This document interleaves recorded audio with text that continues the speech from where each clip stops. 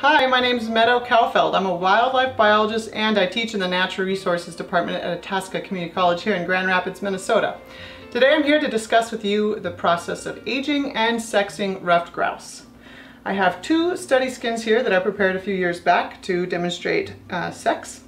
One of the main differences, obviously the immediate differences you see between male and female, is size. But if you don't have two birds of known sex in hand, it's difficult to determine this. We do know that males on average are much larger than females. There are other metrics like length of tail, ruff, etc. that are longer or more pronounced than they are with females. Some people depend on superciliary markings, not always consistent. Same thing with tail bands. Some folks believe that tail band that is interrupted belongs to a female. And what I'm talking about the tail band is this subterminal band here, this dark band. And what I mean by interruption is that there's a break here in the center of that tail band. But I will tell you that sometimes that occurs in males, and so that's not a reliable way to sex a grouse. So, when in hand, the best way to sex a grouse without looking internally is to look at these feathers here in this region here. It's called a rump patch, or the rump feathers in layman terms. But a male grouse have two light spots on these rump feathers. And I'm talking about two light spots that are stacked on top of each other, one on top of the other. They are not white per se, they're not even light colored always, they're lighter than the rest of the feather that's there. And so in order to determine whether or not it's a male or female, you need to look at multiple feathers in this area, because sometimes there's an anomaly where one feather or several feathers may only have one patch. They don't necessarily represent the entire area of feathers. So look at multiple feathers. Males will have one, two on top of each other. One way to remember that is that males have two testes, and so males have two spots. Female, on the other hand, only has one light spot on these rump feathers. You can see this bird is a different color face, so a slightly different color representation. But again, there's only one light spot here at the top of these rump feathers, whereas males have more than one. Typically two stacked on top of each other. Again, I'm not talking about white, I'm not talking about anything but a color that's lighter than the rest of the feather. So there's one spot on female, two spots on males. Like I mentioned, there are other things like length of tail, weight, etc. But males and females do tend to overlap on the lower end of male weights and the higher end of female weights. So again, the best external in the hand method is to look at those rump feathers. If you're truly at question and you really want to know, open the bird up and look for testes or reproductive tracts. That's 100%. So the other thing that's interesting about ruffed grouse, and I mentioned this a little bit ago, is that there are a lot of different color phases. When it comes to this lesson here, we really aren't too concerned about color phases, just looking at sex determination. All right, so the next thing to look at is aging of grouse.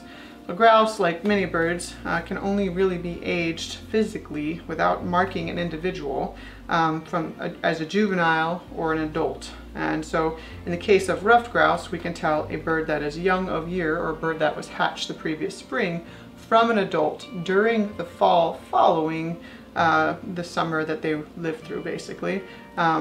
During hunting season, they are a hunted species. We can tell by wing wear, or the outer two primaries, we can tell the wear on them, whether or not they're adult or juvenile. So when I'm talking about primary and secondary feathers, this one has a split because it's dried. But basically these rounded feathers here in the back, or would be located here on your hand if your hand represented a wing, those are the secondary flight feathers, and we're looking at the primary flight feathers. And so primary would be on your hand, kind of the equivalent there. And again, these birds, like many gallinaceous birds, the juveniles do not replace all of their wing feathers. It takes a lot of energy to produce a feather, and when you're a juvenile going into fall and winter, especially here in places like northern Minnesota, it's very important to be able to fly and take care of yourself. And so one of the theorized reasons for this lack of replacement on tail or wing feathers is that these birds are conserving energy, and these wing feathers will suffice until the next molt. So with adult birds, you will see that oftentimes they are replacing these outer two primaries. Again, when we're looking at primary feathers, we're looking at these wing feathers, right? And when we count feathers, we count from the inside out, and in this case we would count to the outside primaries, and we would look at these outer two. And so with adults, an early season, or a bird that's harvested early to mid-season, oftentimes we'll find one that is replacing these outer two primaries. And so that's a dead giveaway for an adult, if it is mirrored. So mirrored being that it's on both sides of the wing, not just an anomaly on one side. Maybe a bird was predated and the body has been forced to replace those feathers.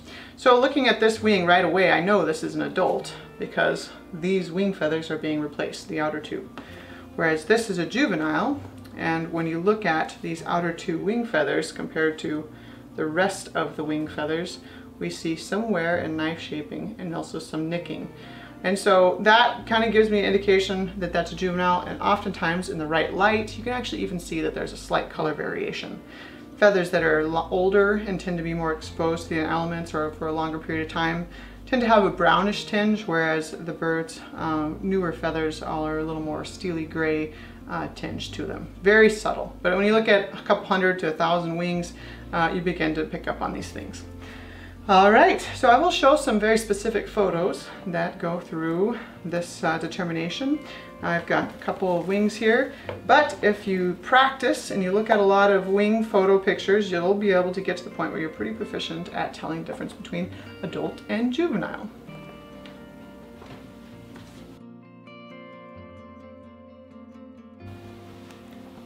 Okay, so we will start with the female. This is the one that is most obvious. Here is the rump feathers, or the rump patch. And as we can see, here is an individual feather right here.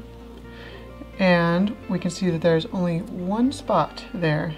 This is the next feather. One spot there. Again, only one light spot there.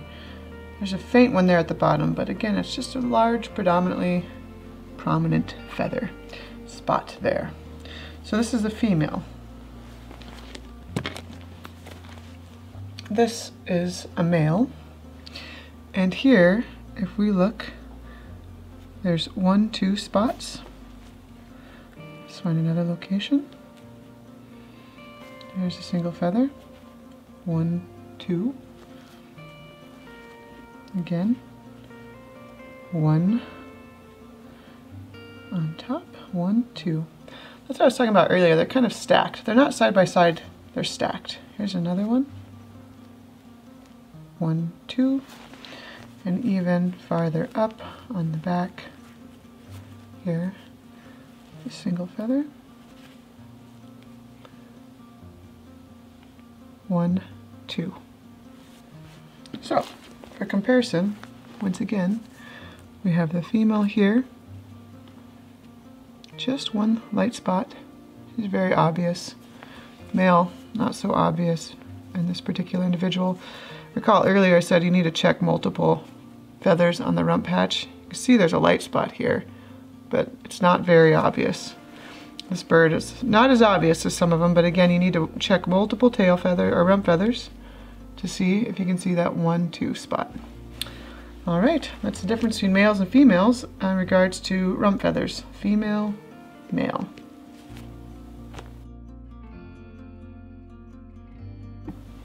Okay, now we've got grouse wings. Now recall that I said that adult grouse will replace their outer two primaries, 9 and 10, but juveniles will not. And so that hunting season, or that fall following summer and spring reproductive events, we can tell in the beginning fairly accurately if it's an adult or a juvenile bird based off of these outer two primary flight feathers. This is a good example of an adult. You see these wing feathers, these outer two primaries are fresh, new feathers. They are relatively well-rounded. The feather margin is relatively entire. There are no nicking or major wears. And then I like to compare those feathers to this third from the outside primary feather. It's a good indication that if these two feathers are consistent, they're likely both new, and therefore we have an adult. So that's a first example of an adult grouse right there. Okay, so our next example shows some wear you can see already that there is some shape difference between these two. You can see that number 3, or the 3 from the outside, which is really 8, is kind of squared off and rounded. You can see it's really kind of smooth on the edges of the margin of that feather there. But when we compare it to 9 and 10 here, we see that they're relatively sharp, or what we call or refer to as knife shaped, and there's wear on there. So this is a juvenile. This is our first example of a juvenile. This next bird, our next example, we'll go a little faster as we get familiar. What do you see there? Nice smooth feather margins on 10 and 9, and they compare well to this third from the outer, or 8, right? So 8 certainly replaces on both adults and juveniles, and that means that if 8 is consistent with 9 and 10, these 9 and 10s are likely been replaced. And so again, smooth, entire, even kind of rounded or squared off edges, new primaries on the outer wing, adult. Okay, what do we see here? This is a wing that has been soiled a little bit by either blood or bodily fluids. That happens oftentimes. But if with a little bit of grooming and preening, we can see that there's some major wear on this first, or number 10, so the most outer primary feather. It's also obviously very nice shape. 9 has got some wear and breakage too. So I feel fairly confident saying that this is a juvenile. Okay, here's our next example. Again, we're looking at another wing that has been damaged or get some bodily fluids on there. And again, that happens in the game bag, or when you handle the bird, or maybe the bird is retrieved by a dog, or while the bird is fluttering on the ground. And so when I preen these feathers out, this primary I can't seem to get to preen out or clean up so I can see the shape of that feather. But when I compare 9 to 8, relatively rounded, even a little square on the end, not knife shaped, and consistent with 8. I'm going to go with adult. Moving a little faster here, 9 and 10. If you look closely, there's nicking as well as some wear and overall knife shape, juvenile. Next example, 9 and 10. Kind of groom it till it's that feather margin is entire, smooth, rounded, adult. Okay, so this is an interesting one.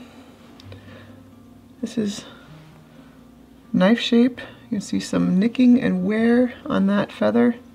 Same with this one.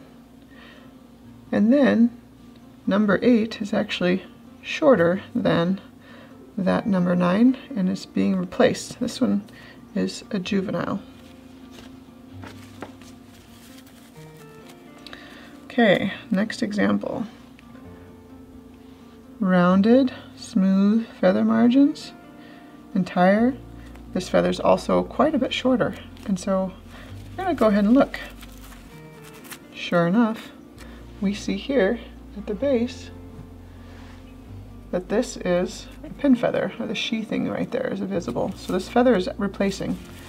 So in addition to the overall shape, we know that that outer primary is being replaced. Therefore, we have an adult. We'll see that a lot in early season. In fact, this is an example of a bird, because early season is when these birds are coming out of molt and they're finishing their feathers for that coming season, that winter. And so we have this bird here. The outer 2 primaries are definitely short. They're being replaced. You can see the sheathing here at the bottom from the pin feather stage right here, right there. And of course, you know, you can tell they're fresh if you just look at the shape. This is an adult. Next example. Look at these feather margins. You can see that they're kind of knife shape. There's a little bit of nicking and wear on there. And compared to the third from the outside primary, there's definitely wear there. Juvenile.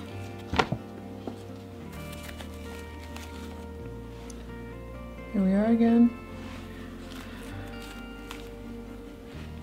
Knife shaped, shows wear, juvenile.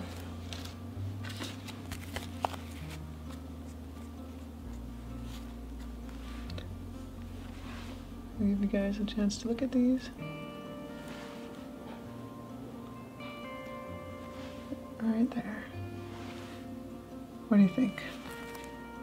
Lots of wear, some nicking, knife shaped, juvenile.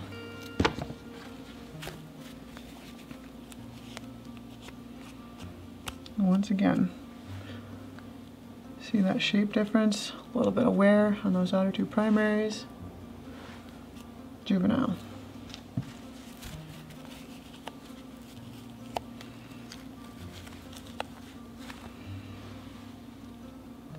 All right, see these, this one's a little more difficult. This one's got a little narrower profile, but these feathers are really clean, very little wear. I'm gonna go with adult on that one. Relative to this third from the outside, or number 8 primary here, shape is consistent, that margin is entire. I'm going with adult. Next bird.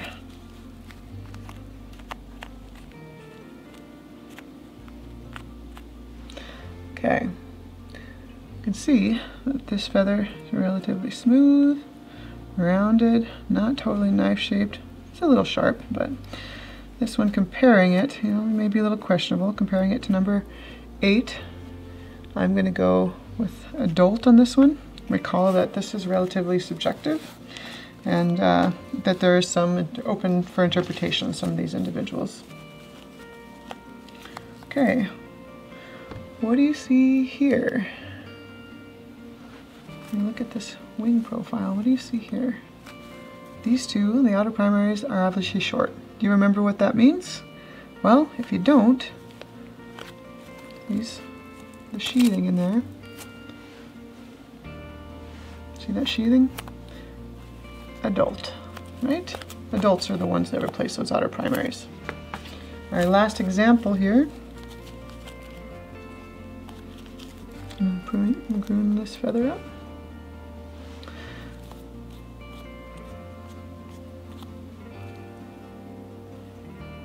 This one's a little variable, but when I look at comparing these two, the shape to that feather,